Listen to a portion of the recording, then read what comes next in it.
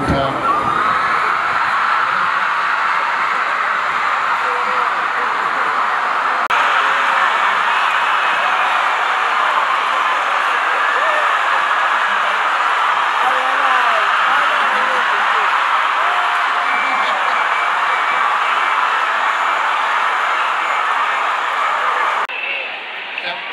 phansi-ke manje ngiyabona.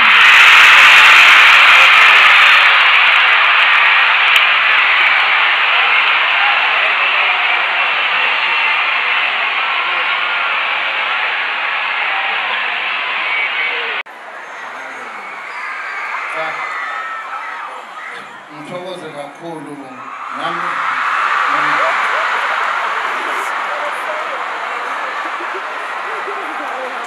bakohlelo ngabezitha mntwana wasosuthu. Ngithokoze kakhulu Mageba sibambisene kulomsebenzi omkhulu kangaka. Ngifisa ukuthi ngicela ukuba ngibingelele uNdunankulu kaZulu mntwana wakaphinda ngene Mageba. Ngiphakamise endlunkulu ngiphakamise ndabezitha nina bendlovu uNdlunkulu Gwabini uNdlunkulu Mantombela mkaNkosi. Ngibingelele uMkaNkosi uNdlunkulu wakwaLinduzulu uNdlunkulu Mandlovu uNdlunkulu wasondini uNdlunkulu kaMafu.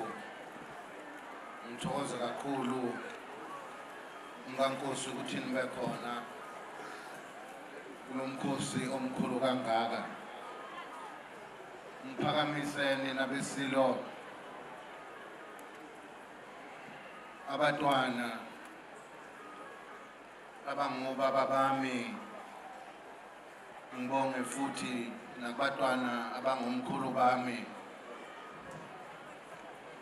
Ngibonge kubatwana abangabafowethu abakhona phakathi kwethu. Umntwana uBambindlovu, umntwana uSimengaye, umntwana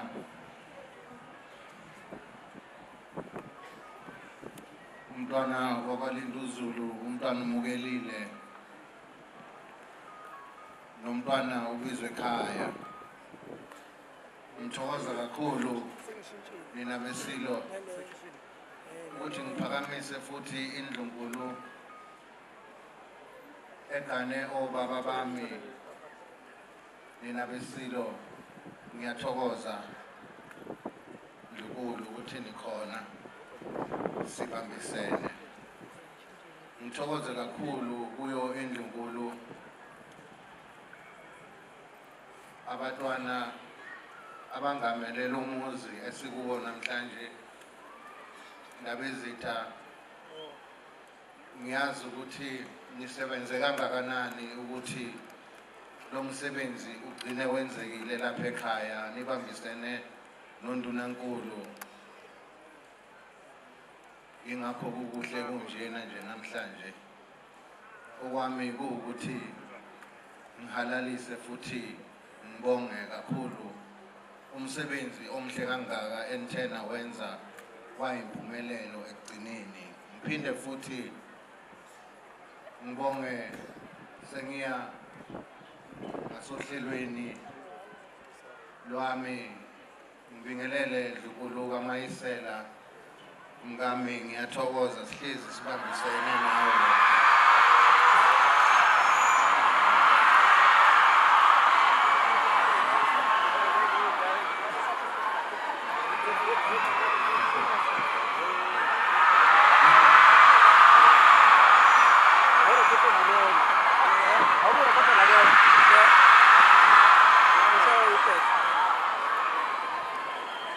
Ngize ngasohlelweni lukahulumeni.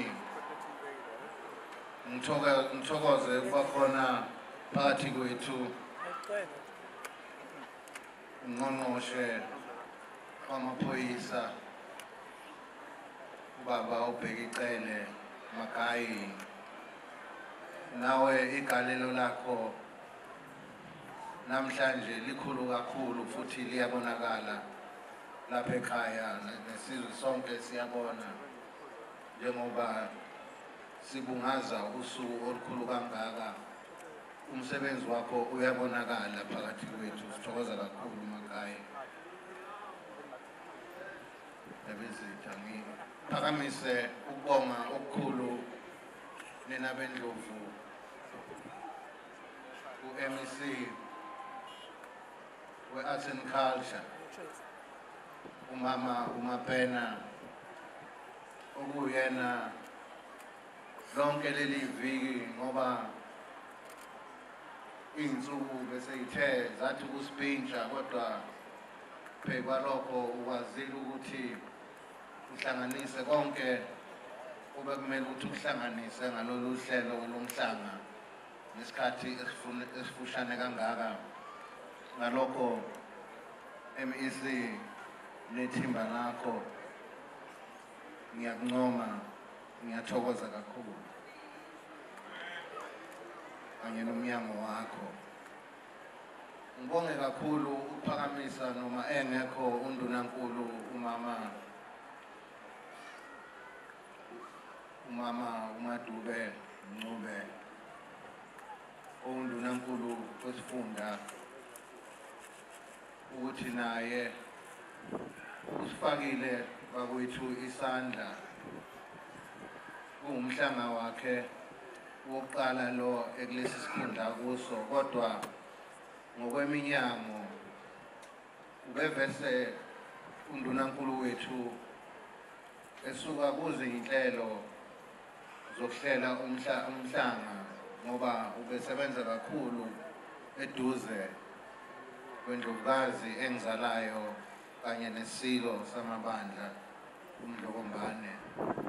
Ngalokho uvuthiwe kulolu hlelo, yingakho naye uthe wafaka isandla nokuhola futhi nokufaka ulwazi lokuthi izinto kumele ukuthi zenzeke noma zenziwe kanjani uma kukhulunywa ngomhlanga.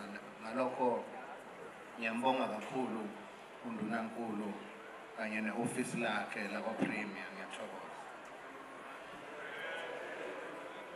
nina besilo. Ngicela ukuthi ngiphakamise ukubonga komama abakhona phakathi kwethu abesivivane, ukuthi nabo banawo umthelela omuhle ukubungaza lolu suku namhlanje, ngoba bangomama abazala nina izimbali zethu. Siyabaphakamisa kakhulu omama bezivivane nohlelo lwabo. Ngiphakamise ukubonga okukhulu, ngingashiyi ngaphandle ngokohlelo lwaseNdlunkulu, amakhosi aseNdlunkulu okuyiwona ayingubo yobukhosi futhi ayingubo yesihlalo. Amakhosi aseNdlunkulu ngithokoza kakhulu ukuthi iy'ndawo ngokuhlukana kwazo, iy'ndawo ngey'ndawo lapho eniphethe khona nibambele isihlalo ey'ndaweni zenu, nikwazile ukuthi nilihambise ivangeli lokuthi umhlanga, iy'ntombi ziphume ngobuningi bazo, ngothi lwazo, zikwazi ukuthi zize esigodlweni la khona kuyikhaya futhi kuyithempela lethu thina Zulu. Esigodlweni sikwazi ukuthi sizohlangana emhlangeni ngoba sihlangane nje namhlanje. Ngiyathokoza kakhulu makhosi aseNdlunkulu, ngithokoze kakhulu, ngiphakamise inkosi uChiliza, ngiphakamise inkosi uShinga, ngiphakamise inkosi uSithole. Ngithokoza kakhulu makhosi aseNdlunkulu. Nina bendlovu, ngicela ukuthi ngibonge kakhulu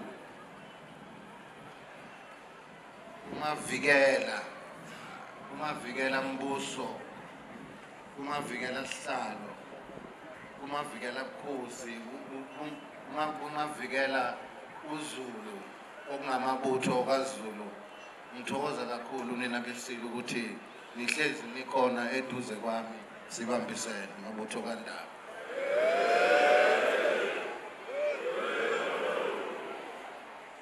Nina besilo okwami namhlanje ukubungaza nokubonga.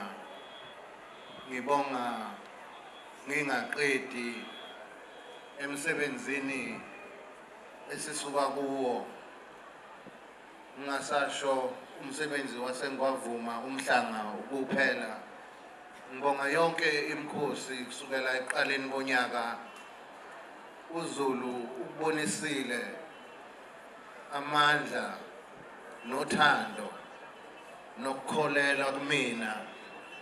Lokhu kuqale lo nyaka ngiyaqala ukubona izintombi namabutho angaka lokhu ngazalwa. Ngiyabonga kakhulu ngalokho.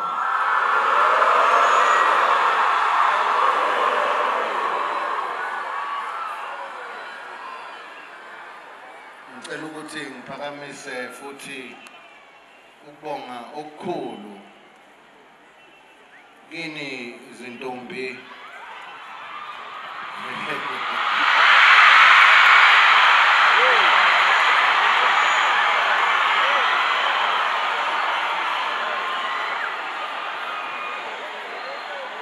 zimbali zesizwe.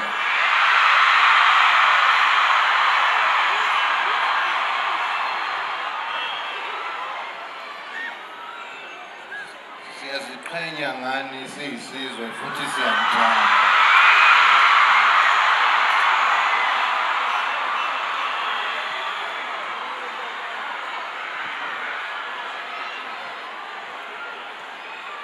Ngiyabonga kakhulu lokhu enikwenzayo ukube niyazi ukuthi khona abazolala ngama-drip ey'bhedlela namhlanje.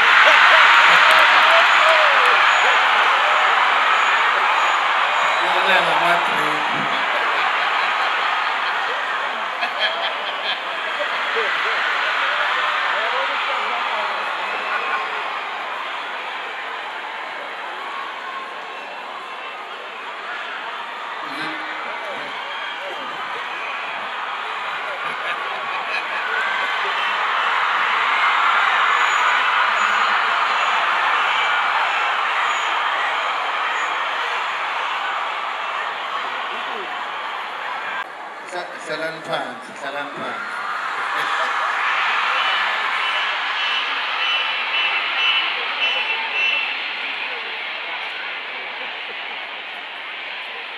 Nina besilo bengisabonga imbali zesizwe ukuthi njengesizwe esihloniphayo, njengesizwe esaziwa umhlaba wonke, ngingasasho iAfrika kuphela, ngisho umhlaba wonke, saziwa ngokuba ngamaqhawe nesibindi, futhi saziwa njengesizwe esihloniphayo, nesizwe futhi esemukela wonke umuntu ngaphandle kokumxwaya ngebala noma ngolimi alikhulumayo. Ngoba uma sikhumbula nina besilo, umnikazi wesihlalo ilembe ondlebe ikhanya ilanga labamukela ngaphandle kokubaxwaya. Ngalokhu nina besilo ngiya ekutheni isizwe samangisi ey'nsukwini sivelelwe ngokubuhlungu kakhulu. Uthi uma ubheka isimo abakuso njengamanje ngoba sikhuluma, nathi siphuma kuso leso simo esibuhlungu. isimo esenza ukuthi kube khona izinguquko uyibuze uyiphendule ukuthi kazizwe libhekephi uma kunje ngalokho ngiyazi ukuthi isizwe samangisi sinomlando ongemhle kahle naso kodwa kusalayo bawubukhosi futhi kwathi uma kwebuza isilo esingizalayo bayithumela izikhalo bathumela futhi nezethulo zokusula inyembezi ngokuhamba kukaMdlokombane neNdlovukazi ngalokho Zulu omnyama ngicela ukuthi singaphindiseli okubi ngokubi ngoba bakwazi ukuthi besikhalele sisebuhlungwini sihlaselwe ife elimnyama nathi kanjalo siyabakhalisa siyabakhalela sithi madudu kubona kubehlele lenkosi yabo entsha uShalisi wesithathu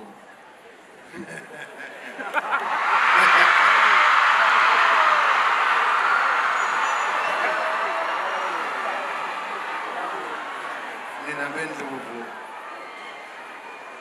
simfisela inhlahla esihlalweni akuso futhi ngiyethemba futhi ngiyafisa ukuthi phambilini esikhathini esizayo siyohlangana naye sikwazi ukuthi izizwe zethu zingasebenzisana kanjani indlela eya phambili nina besizwe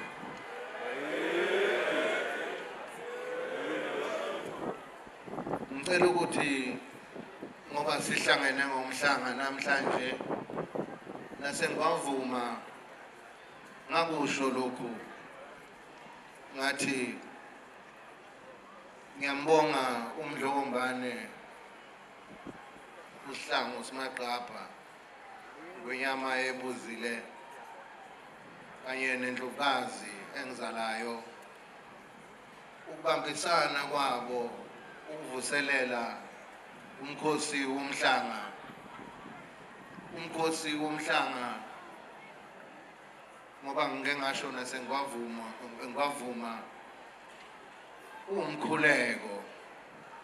umkhuleko ngoba nonke ngoba nilapha nje nginethemba futhi ngiyazi ukuthi ningcwele futhi ngalokhu ukuhlangana kwethu njengoba sihlangene nje kanje nibaningi kangaka nizintombi nto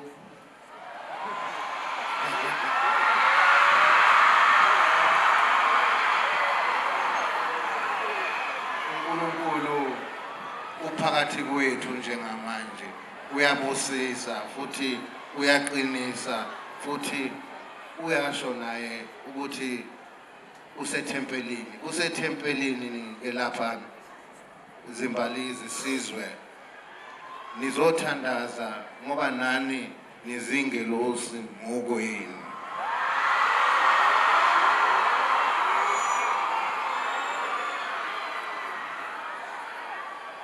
ngicela ukuthi kontanga yethu cishe mhlawumbe kwabanye kunina mhlawumbe ngingaba umalume kwabanye ngingaba umfuni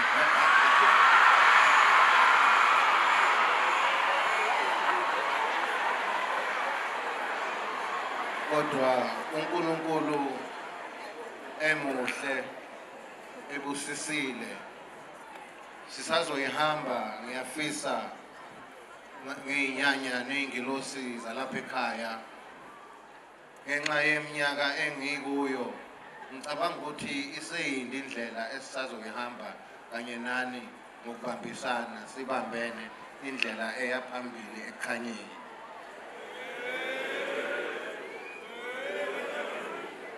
mina besilo ngicela ukuthi ngiphakamise nginikhumbuze isifunda saKwaZulu Natali cishe sovumelana magayi uma kukhulunywa ngokuhlukunyezwa kwabantu besifazane nezingane. Zulu mnyama kuyihlazo futhi kubuhlungu kimina ekujuleni kwenhliziyo yami. Ithina esiwunumber 1 eSouth Africa yonke. Kubuhlungu ke lokho ukuthi singaba unumber 1 entweni embi. Mina bese kuhle ukuba unumber 1 entweni enhle.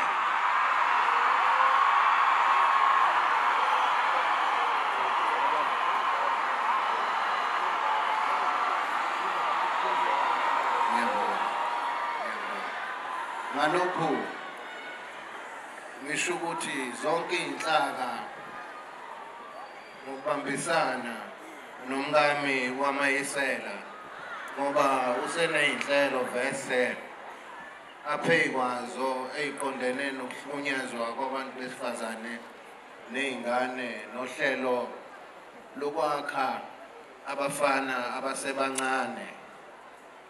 Ngizobambisana naye kulolu hlelo kulezi inhlelo ngoba ziyiva esizweni sethu noma phakathi kwesizwe sethu ukuthi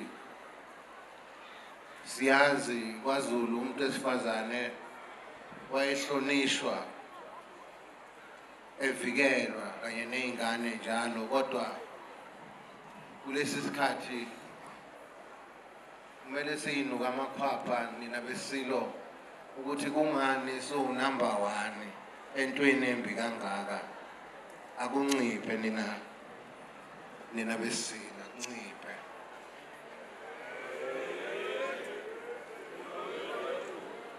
Ngikhuluma nje ngalolu hlelo kunabahlobo bami engithe ngahlala nabo phansi sahlela uhlelo lokuthi kulamafoni esiwaphathayo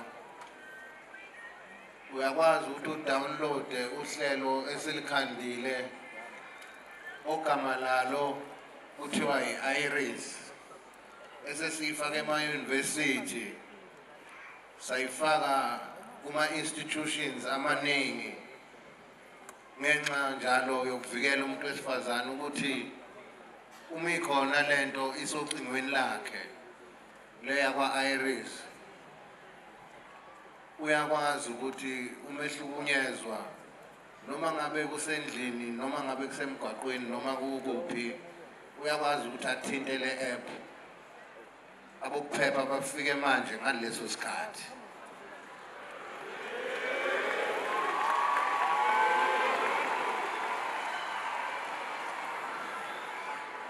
Ngiyajabula ukuthi imbali iyakuthokozela lokho. Niyayidinga le app ngoba ingeyokuvikela nina.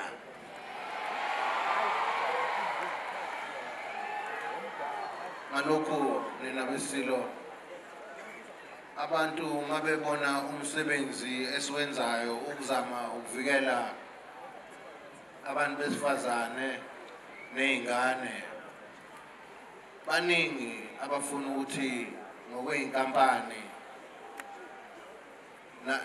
namasonto ngokunjalo ukuthi kubanjiswane kulolu hlelo kanye namakhosi. Ngithi uma ngingaphosisi likhona leli tende lakwa-iris anolicinganize nilithole ukuze nikwazi ukuthi niphephe.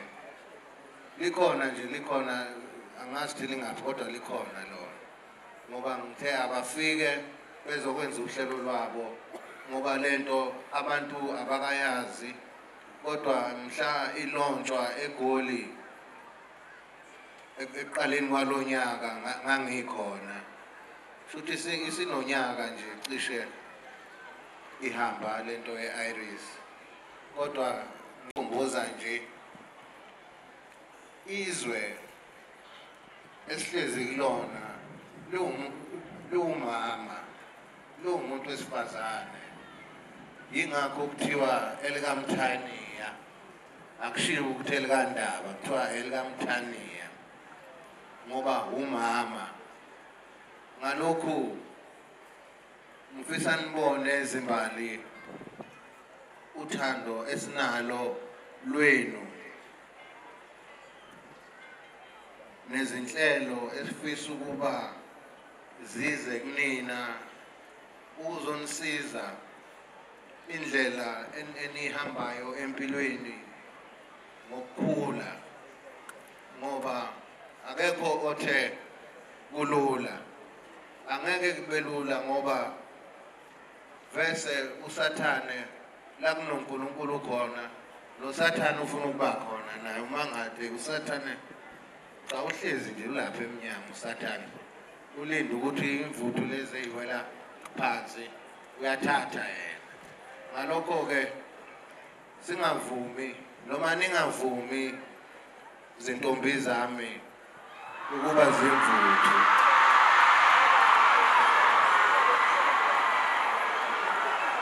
ngoba nawa nje hawu ulindile usathane emnyango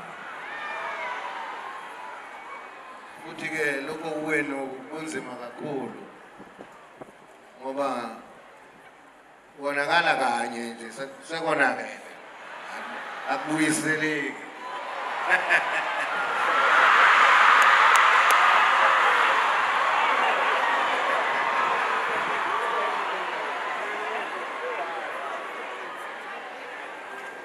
ngiyathokoza zintombi zami usuku lwanamhlanje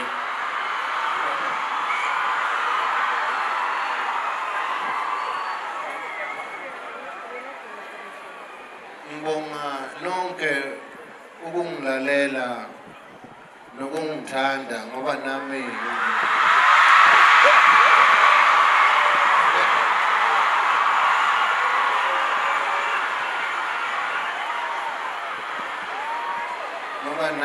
ngiyanithanda kakhulu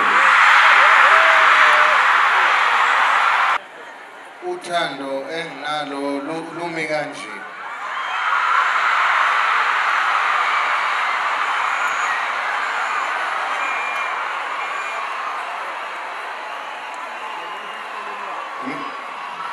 ngiyanizwa futhi ngiyanilalela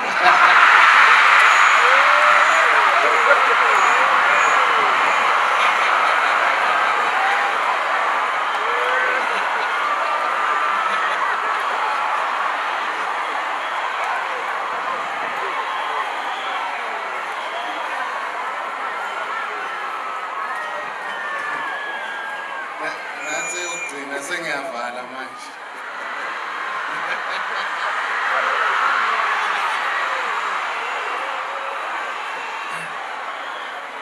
angifuni ukusho ngithi ngiyayisebenzela mina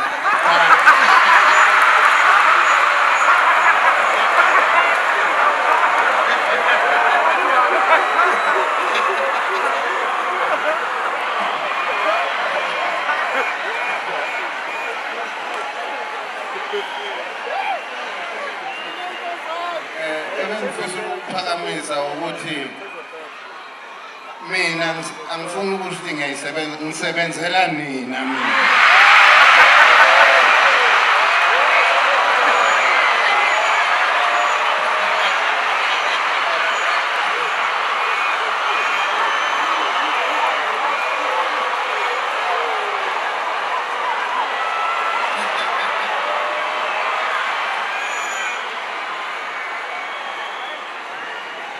okunye okugcina nje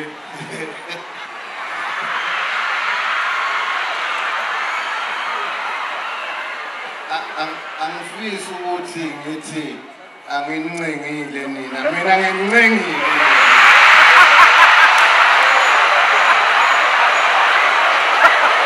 ncenga nje kancane kancane sizokufikela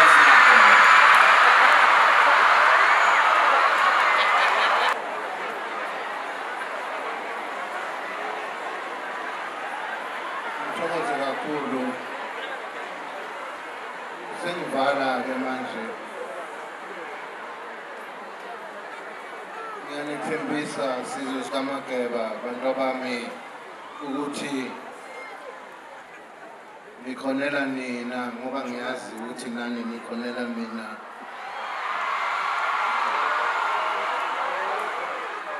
Sizobambana sibe munye. Njengoba ngicela ukuthi-ke ngiphawule okugcina. Nangu unduna kaNkulunkulu kaZulu uhlezi lapha eduze kwami. Akaze nisizwe sinomntwana sithi hey thina sisabe umuntu thina. Hey thina ukuthi thina kunemali ehamba entashingeni lapha. Uyabona izinto ezikanjalo futhi nabantu engikanye nabo abakholela kumina esibambisene nabo.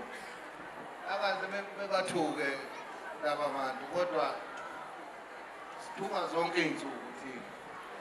Ngalokho Zulu mnyama zimbali zisizwe. Kuba ngiyabona asibafiseli lutho olubi. Namanje ngisasho ukuthi ekhaya kusekhaya babuye ekhaya.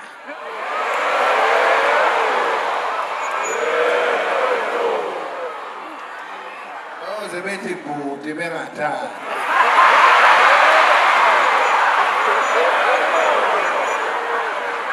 Sihlezi sikhuluma nina besilo lento yokuthi ayikho into enzima njengokumukela. Abamukele.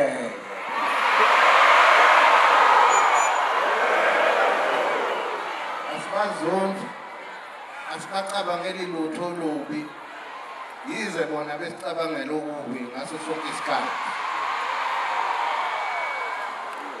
Sibalindile ihlalo zabo zikhona la ekhaya. Ayizukuthathwa umuntu. Bahamba bayishiya zi-empty kudinga ukuba babuye bezoyigcwalisa. Ngalokho nina besilo ngithi uxolo alube khona ukukhuthaza endlunkulu kakhulu.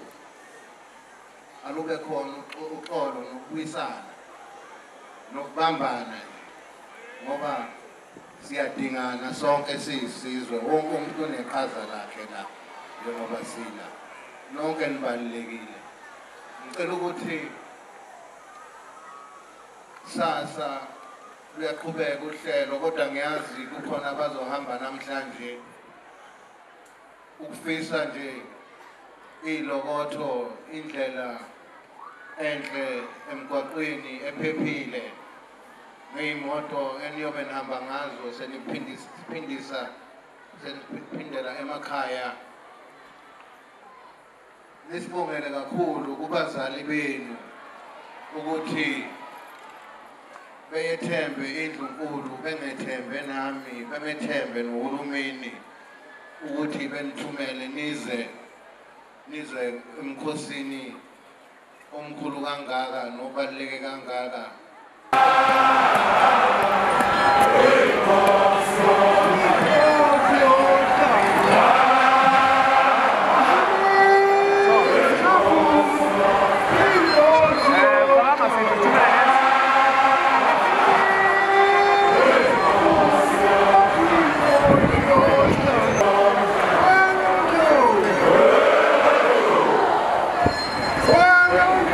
Pues